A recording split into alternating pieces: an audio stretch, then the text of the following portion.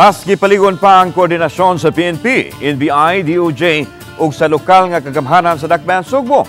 Kini atol sa panagtigom sa mga opisyal sa nasoy mga ahensya sa buhatan ni Acting Mayor Raymond Alvin Garcia uban usab kang Assistant Secretary sa Department of Justice Miko Clavano.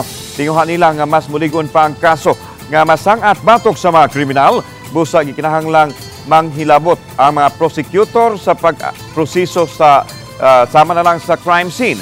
Subay usab kini sa Department Circular 20 sa Department of Justice nga gipagawas ni atong Marso 31 sa nakalabayng tuig. Gipanghimugatan sa maong kamanduan ang case build-up rule diin dili lang kutob sa probable cause kun dili mas paligunon pa ang kaso nga andamon aron sigurado makabot ang pagkakonbikto sa akusado.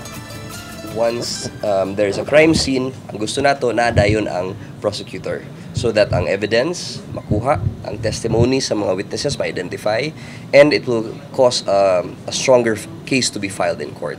Atong policy on the proactive involvement of prosecutor in case build-up. So case build-up pa lang, kuan na involved magyud sila. I am very happy that they showed up in my presence, not only to show their support to the LGU, but also to show me that they are cooperating when it comes to fighting criminality.